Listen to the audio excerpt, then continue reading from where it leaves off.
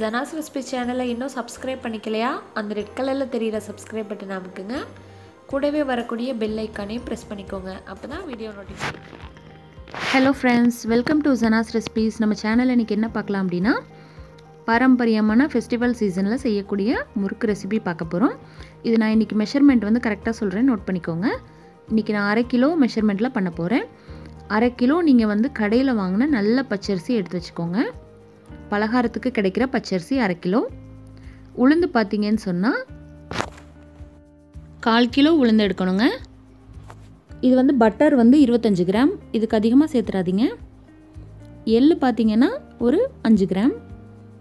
முறுக்குக்கு தேவையான சால்ட்டு. இப்போது இந்த பச்சரிசி நம்ம என்ன பண்ண போகிறோம் அப்படின்னா, நல்லா ஒரு 2 களை களைஞ்சிட்டு நல்லா கழுவிட்டு நல்ல சூடான வெயிலில் வந்து ஒரு 1 மணி நேரம் காய வச்சு எடுத்து வாயில் கடிச்சு பார்த்தீங்கன்னா கடுக்குன்னு இருக்கணும். நம்ம எடுத்து வச்சுருக்க 1/4 கிலோ உளுந்தை வந்து நல்லா வறுத்துக்கணுங்க. நல்லா கோல்டன் ப்ரௌன் ஆகி நல்ல வாசனை வரணும். உளுந்து வறுப்பட்ட வாசனை நம்மளுக்கு வரணும். அது வரைக்கும் வறுத்துக்கோங்க.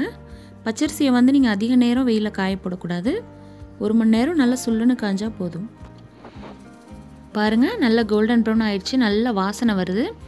இந்த அளவுக்கு நல்லா வறுத்துட்டு பொடி பண்ணிக்கலாம். மிக்சியில் அரைச்சி எடுத்துடலாம்.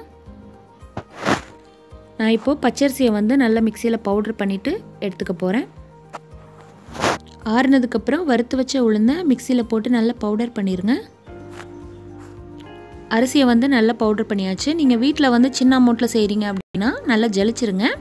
மிஷினில் கொடுத்தீங்கன்னா உங்களுக்கு நல்லா பவுடர் பண்ணி கொடுத்துருவாங்க. இது சின்ன அளவுங்கிறனால நான் இப்படி பண்ணுறேன். அரிசி உளுந்து ரெண்டையுமே மிக்ஸ் பண்ணிடுங்க ஈக்குவலாக. நம்ம எடுத்து வச்சுருக்க வெண்ணெயை வந்து உருக்கிடுங்க. உருக்கிட்டு நம்ம வந்து அந்த மிக்சரில் ஆட் பண்ண போகிறோம். இதில் வந்து இன்னொரு சின்ன டிப்ஸ் என்னன்னு சொன்னால், நீங்கள் வந்து இந்த 1/2 கிலோ அரிசிக்கு பார்த்தீங்கன்னா ஒரு 25 கிராம் புழுங்கல் அரிசி கூட சேர்த்துக்கலாம். இன்னும் டேஸ்ட்டு நல்லாயிருக்கும்.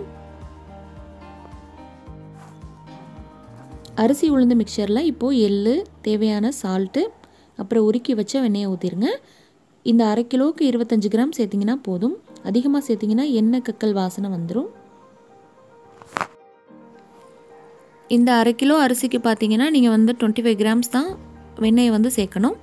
அதுக்கு மேலே நீங்கள் சேர்த்திங்கன்னு சொன்னால் உங்கள் முறுக்கு வந்து எண்ணெய் குடித்த மாதிரி இருக்கும். கொஞ்சம் லாங் டைம் வந்து நம்ம ப்ரிசர்வ் பண்ணும்போது எண்ணெய் கக்கல் ஸ்மெல் வரும்.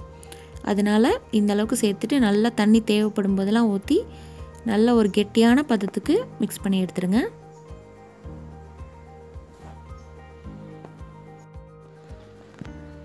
நல்லா தண்ணி சேர்த்துட்டு இந்த மாதிரி கெட்டியான பதத்துக்கு மாவை வந்து பிணைஞ்சு எடுத்துருங்க.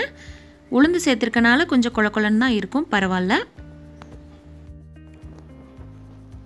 முறுக்கு புழியறதுக்கு நம்ம இப்போது ஸ்டார்ட் பண்ணலாம். இது போல் அச்சு எல்லார் வீட்லேயும் இருக்கும் இல்லையா? இந்த மாதிரி அச்சு எடுத்துக்கோங்க. 3 ஓட்டை இருக்கக்கூடிய அச்சை வந்து யூஸ் பண்ணிக்கோங்க.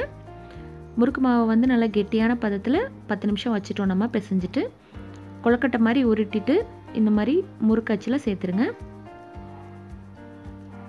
எல்லா சைடுமே நீங்கள் வந்து பட்டரை வச்சு நல்லா க்ரீஸ் பண்ணிக்கோங்க. இப்போது டைட் பண்ணிக்கலாம். உங்கள் வீட்டில் வந்து இடியாப்ப தட்டு அல்லது இந்த ஜல்லிக்கரண்டி எல்லாத்தையுமே ரெடியாக எடுத்து வச்சுருங்க.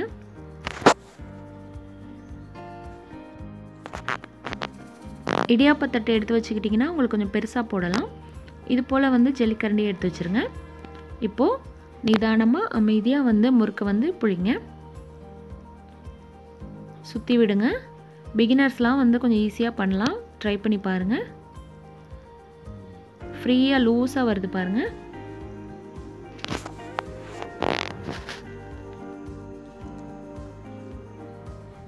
இதே போல் அரிக்கரண்டிலையும் புழிஞ்சிருங்க.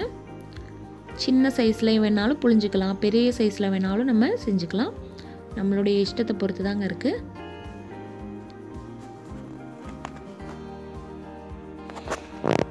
எண்ணெய் வந்து நல்லா ஹீட்டாக வச்சுருங்க. இப்போ நம்ம புழிஞ்சு வச்சுருக்க முறுக்கை வந்து போட்டுடலாம். கொஞ்ச நேரம் அது வந்து வெந்து மேலே வந்ததுக்கப்புறமா தான் திருப்பி விடணும்.